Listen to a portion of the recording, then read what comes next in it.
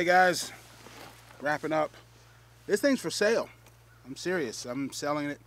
I lost the transducer. I don't know if you know, but on the dirt road, I took my eyes off the road and ended up swerving, and the whole trailer flipped over, actually. I think I was listening to the Alabama game or something, and as you can see, we're still fishing. There's nothing wrong, but I lost my transducer. I can't find it. I don't know where it is. It's just gone.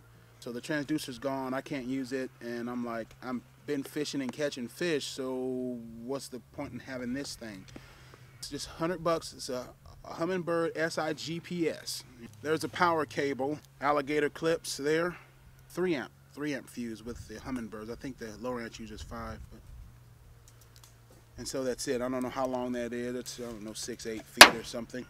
I like their logo. It looks kind of like a Decepticon. I like Decepticons. You've seen the review on this thing, so just go check out that review.